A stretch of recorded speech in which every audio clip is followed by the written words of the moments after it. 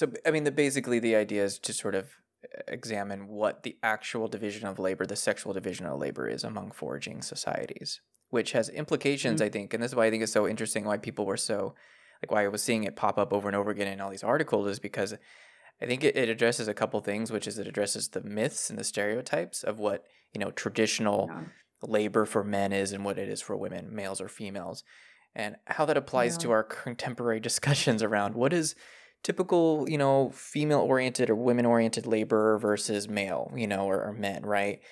Because I think what happens, I just want to just address this point, which is that we tend to do this thing where we justify our current social conditions by like looking at the past, right? We say, well, this is natural because humans have been doing this forever. Men are the hunters. They have this special like faculties, mental faculties to hunt, and women have these other faculties. And it's just like, well, is that really true? And so if I could just ask you if you could just give us a basic understanding of what this study is, what is it addressing exactly in the broadest sense? Yeah. So I mean, exactly that. And again, I think that at the very beginning of this project, because I study mobility, the point was simply to look for evidence, the type of evidence that existed for female mobility.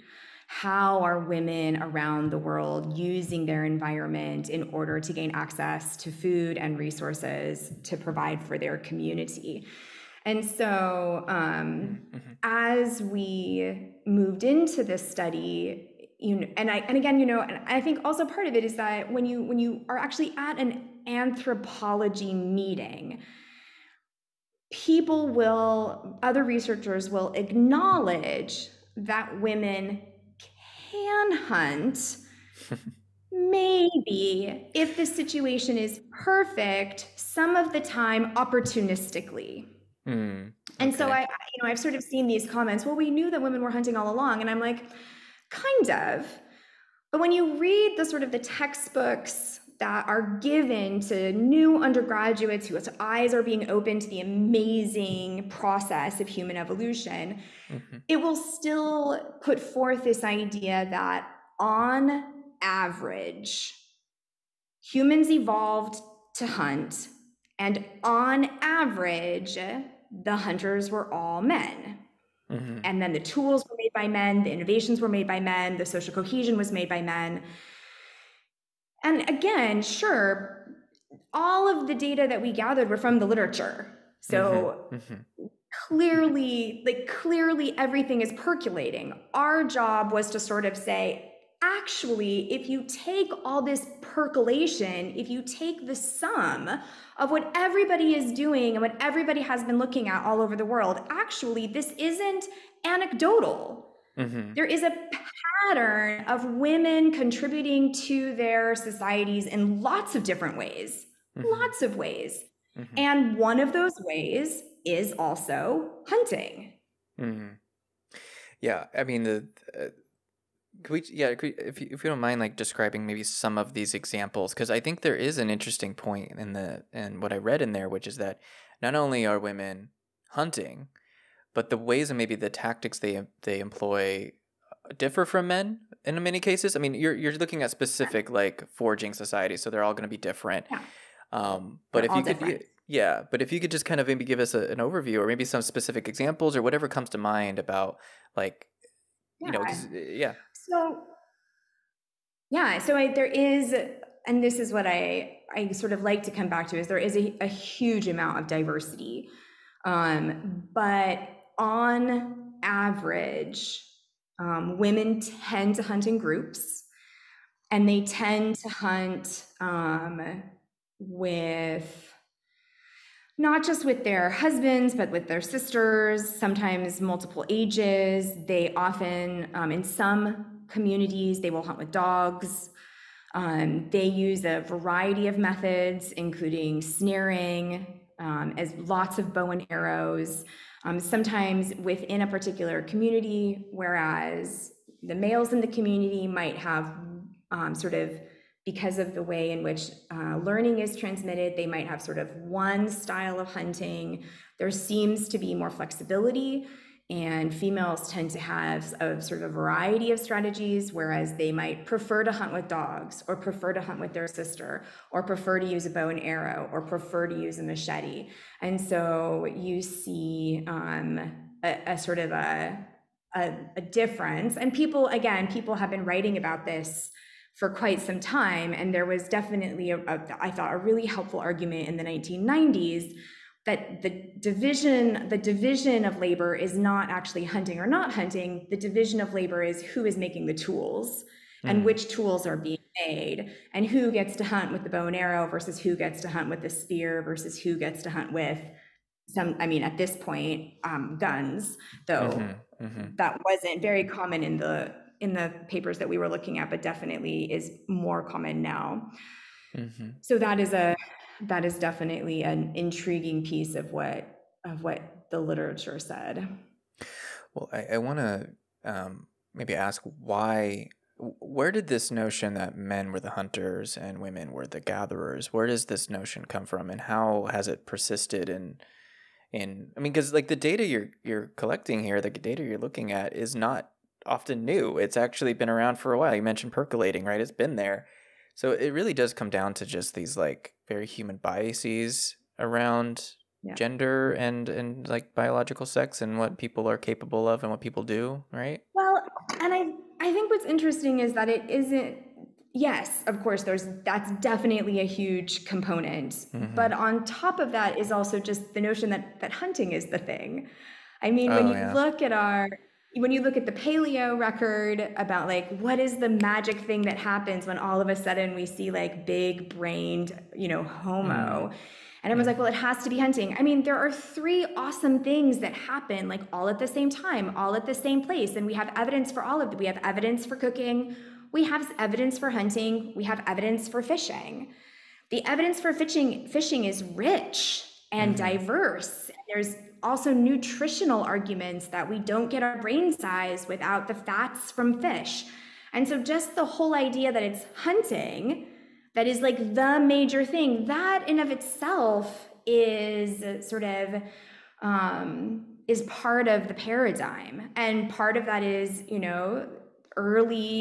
early paleontology, they collected the big things. That's what they could see. There was no, screening for the fish bones, screening for the bird bones,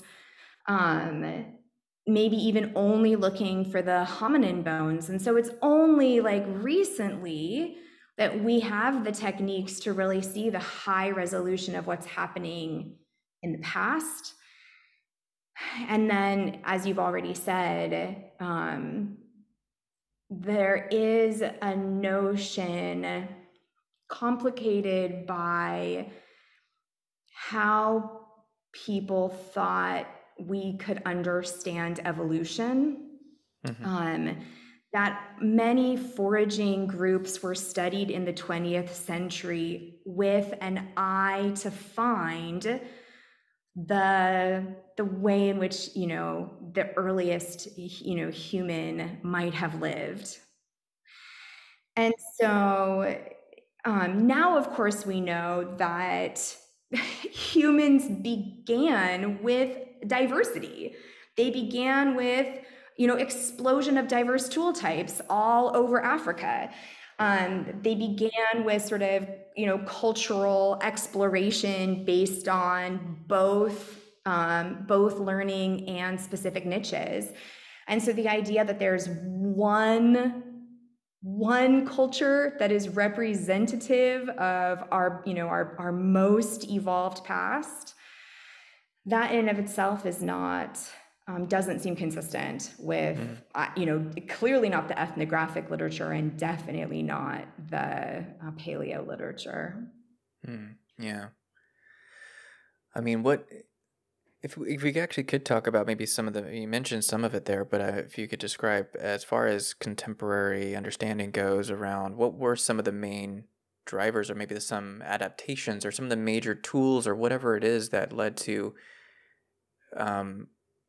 maybe even fitting in within your work with studying locomotion, I mean, I'm curious, like, what were some of the major things you mentioned, how there was this idea that hunting was the thing that made us human. But obviously it's more complex than that or more diverse than that. So, what maybe were some of the points in which anthropology really had some breakthroughs in this understanding, and how did those come about? Yeah, do you know what I mean? So multiple things. Yeah, I think so. I mean, there are multiple things at play. One is that I think we are more confident now that that humans evolved, in Africa, even though there's obviously tons of debate about how dispersals happened. But I think that sort of in answer to your question about the importance of hunting and gathering, a lot of that comes from sort of a very Eurocentric view that the greatest sort of leap of human evolution was like when humans come into contact with Neanderthals and have this sort of cultural explosion.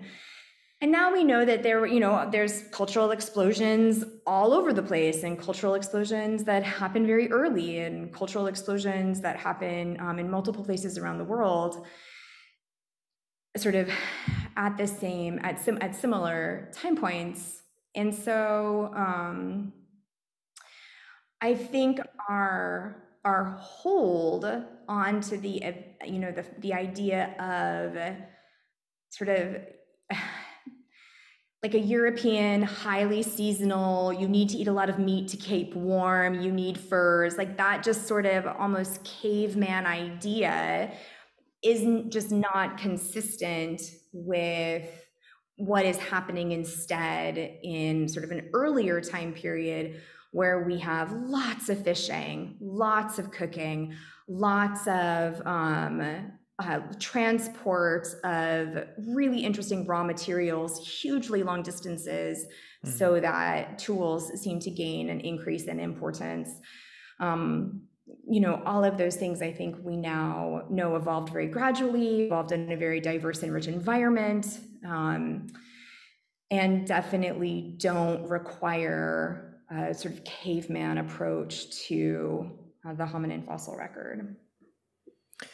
Yeah, so it just seems like, would you say that anthropology is kind of undergoing maybe I don't know, there's this sort of notion that you mentioned these sort of Eurocentric notions. I'm just curious, like the kind of almost cultural, or like, I know this maybe is a little different from what we were maybe intending to discuss in this interview, but it is interesting because I'm not in anthropology. I'm not in academia. I don't know what's going on internally, but I do feel like there's probably these almost push and pulls, these sort of cultural forces almost, or these sort of recognitions. Like, I mean, even just again, just to point to this research article that you were part of, you co-authored, it's working with data that already exists.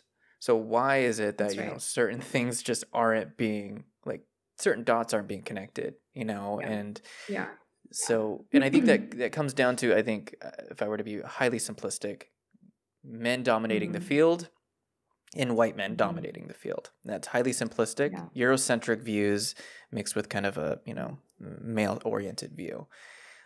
Has there been more, I guess, has the field become more diverse? Is there something else that's going on that's allowing for anthropology? Because, I mean, frankly, a lot of these scientific disciplines, social sciences, have aspects to them that could be viewed as like from a colonial perspective, is how some would describe it, right?